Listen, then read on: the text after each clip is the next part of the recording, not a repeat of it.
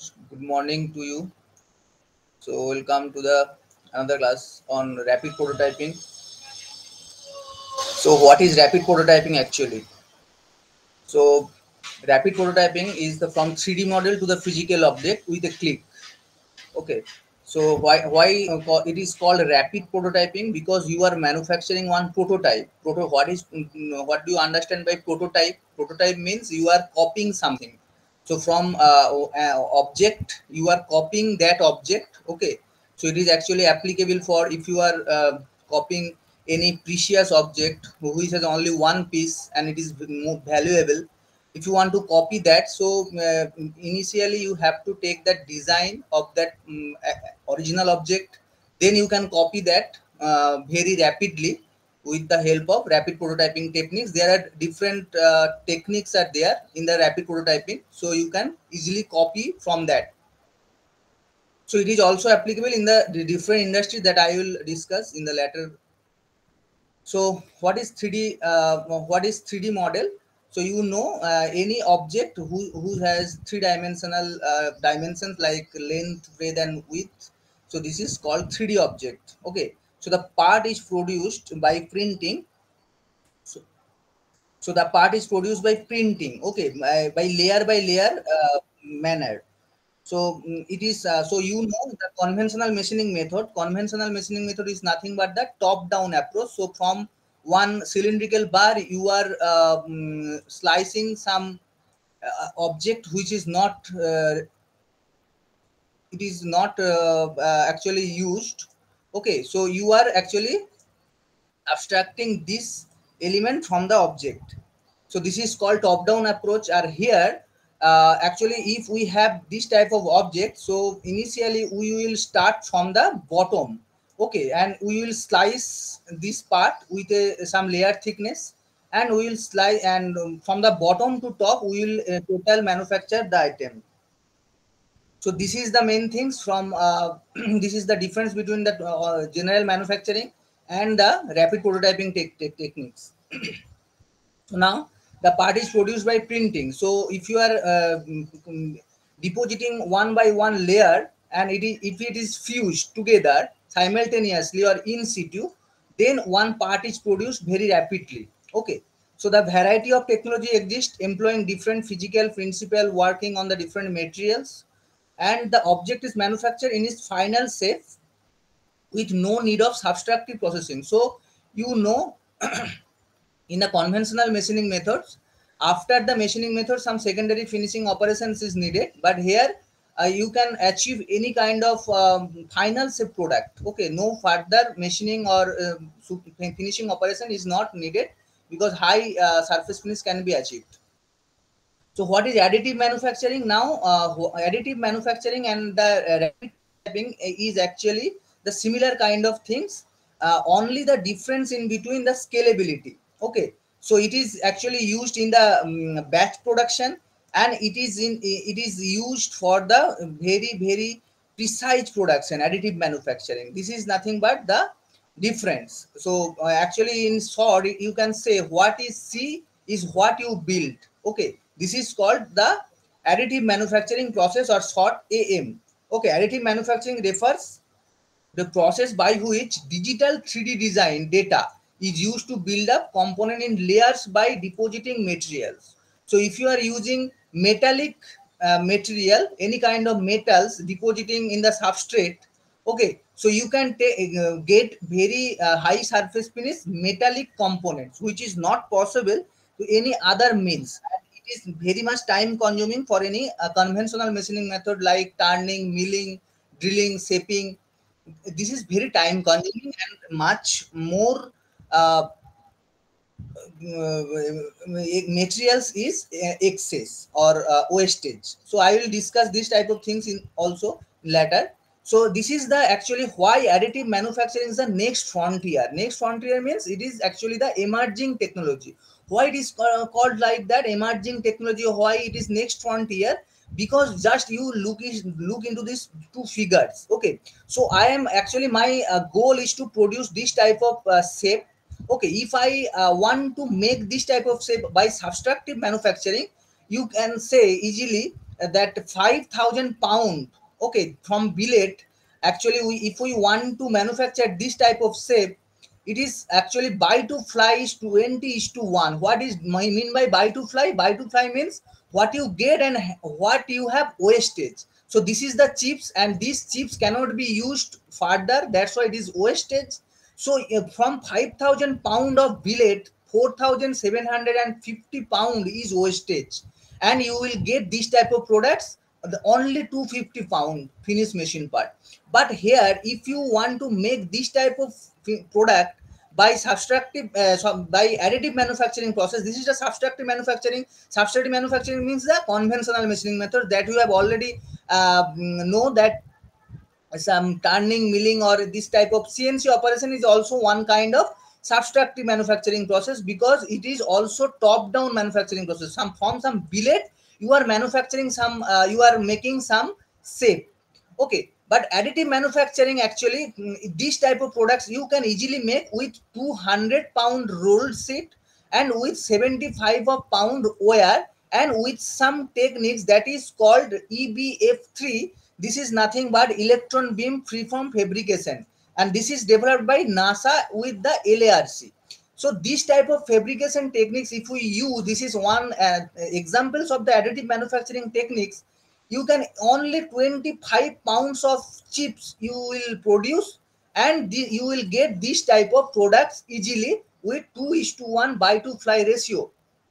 Okay, 25 only, just you can compare 4,750 pounds chips, and here only 25 lb. So if you manufacture any costly material, so this is the only option with you, that you can only you can manufacture some items with the additive manufacturing process, because the wastage is very much less, and here subtractive manufacturing process wastage is very much high. So if the product, the cost of the material is so high, you cannot make this type of product in the uh, subtractive manufacturing process. This is one thing. Another thing is the Hollar's report from 2011.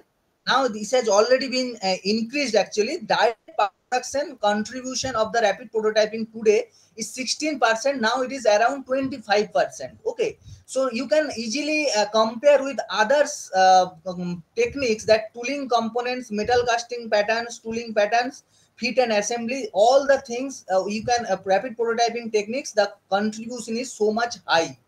Okay, now additive versus subtractive manufacturing, that you have already understood that. And subtractive manufacturing means from top to bottom you are manufacturing. So if you have one billet materials, now unwanted material you will cut from any means or conventional means by turning, milling, or this type of methods, and you are achieving some kinds of shape.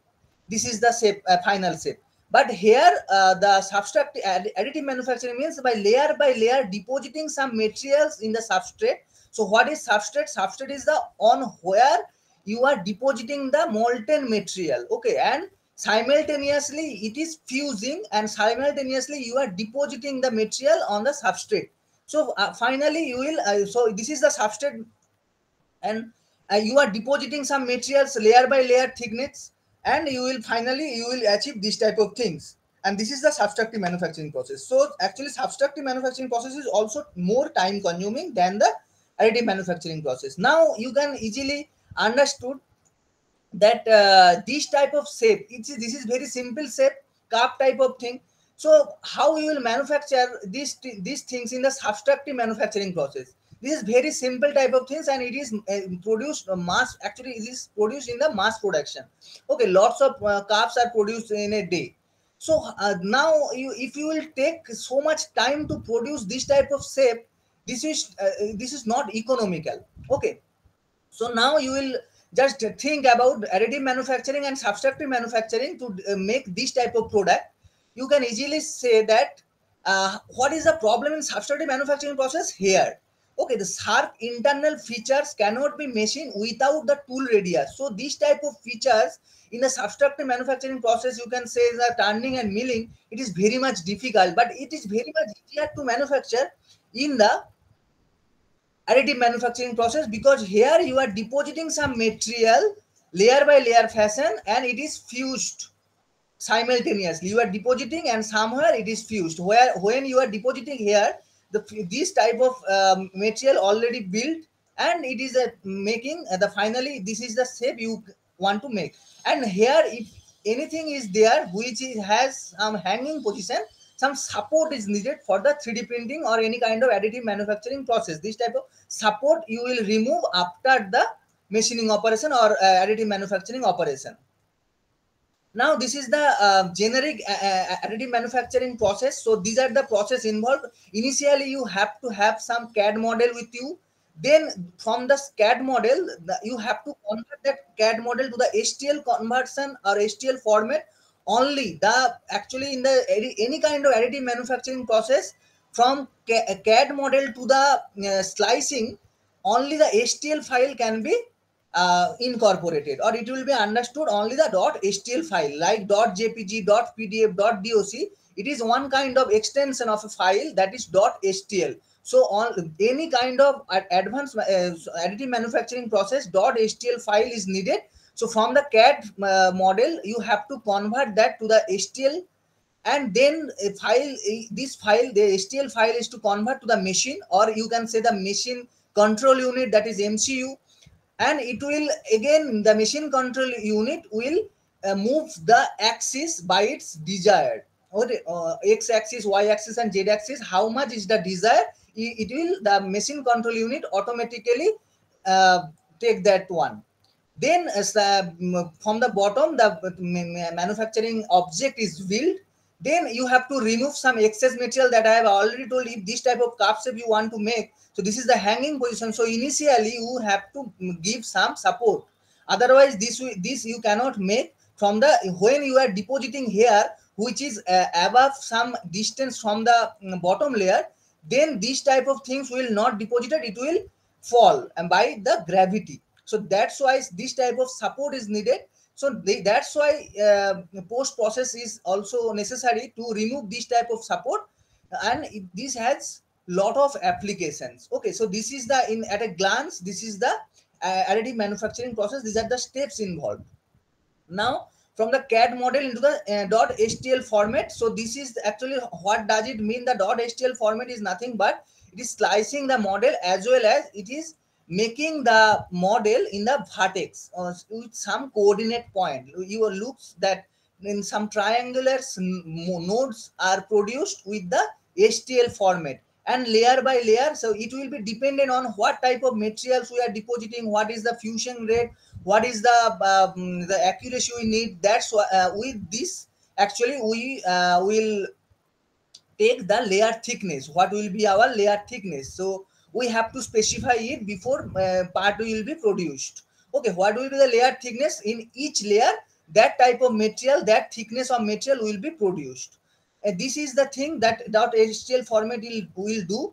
Then it's a generic AM process that I have already discussed. Effects of building using different layer thickness. So I have already told that depending on the what type of material you are using, what will be the your accuracy level. So on the depending on those the layer thickness you have to decide. So what will be the difference between various AM techniques? So on the basis of the techniques used for the creating layers, you can easily classify the different AM techniques. Bonding of the layer together, how the bonding of the layer, it is actually bonding together.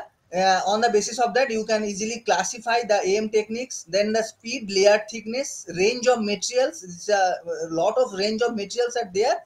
Then accuracy and the cost. These are the various AM techniques, the difference between various AM techniques. So these are the actually the different industries. So you can see easily. So at additive manufacturing is are using, it's a emerging process, front linear process, and it is actually used in the not only aerospace, dental, jewelry, automotive, tool mold making industry, electronics industry, armaments, that is the actually again defense industry, actually especially food, furniture, implants. You have already said that some kinds of complex products are necessary for the implants, because every human beings has different types of shape and size of their bones. So if you want to manufacture that, you have to have some CAD model, which is easily you can from the MRI you can easily get that CAD model. From that you can easily convert the STL format and easily manufacture the uh, this type of product, which is suitable for you only, which is not suited for any other person. So surgical devices, textile, prosthesis, orthosis, actually this type of prosthesis is very much used nowadays in the medical industry. So this type of things is easily manufactured by the additive manufacturing process. Toy industry is very much than I think 80-85% toy industry are based on this additive manufacturing process, because they are actually using some plastic kind of material or ABS plastic kind of material. So this is easily manufactured by the advanced manufacturing process, because the melting point is very much low. So no other because in the additive manufacturing process lots of problems will be involved in when you are depositing. So tool nozzle where the this type of melting metal will be deposited, it should be ceramic. Okay, so these type of things you have to have in mind. But if any kind of plastic material if you want to manufacture, there will be no headache, or there will no such constraint in the design perspective. So these type of things you there are a lot of actually industrial applications are there for the uh, this type of additive manufacturing process. And obviously there are some pros and cons of that additive manufacturing process. What are the pros? You have already understood the pros. The freedom to design, innovate without penalties, rapid iterations through design permutations, excellent for mass customization. You can easily manufacture any kind of product, thousands of product with one click actually. Estimation of tooling, green manufacturing, minimal material waste, energy efficient, enables personalized manufacturing. These are the major pros. And what will be the cons? What will be the disadvantages? Unexpected pre and post processing requirements. Some kind of product that I have already told you, some kind of cup products actually it's needed post processing, because it has some support is needed. So these type of things will be there. High process cost. So initially if you want to make one product, so if it is not produced mass production, then it is not economical because of the high initial cost. Lack of industrial standard. So if you want to manufacture it at your own, it will not be fit in the what is the industry standard. If you not follow the industry standard, this is another disadvantage. So low speed, not low speed. Where it is low speed, actually if you are depositing some metal instead of plastic or instead of any kind of low melting temperature materials, then the speed of additive manufacturing is very much low, so not suitable for mass production is actually. Then inconsistent material, limited numbers of materials, and high equipment cost for high-end manufacturing. These are the disadvantages. So these are the benefits. I have already told the traditional design and the an optimized design, or you can say that the any kind of complex shape, any you can manufacture. And this is the again the some benefits of complexity to free design. So this is the cost versus complexity. You can easily manufacture, then additional cost will be involved if the complexity is increased. If the complexity is increased, the cost will increase. Okay, it is actually the thing. So you have to keep in mind.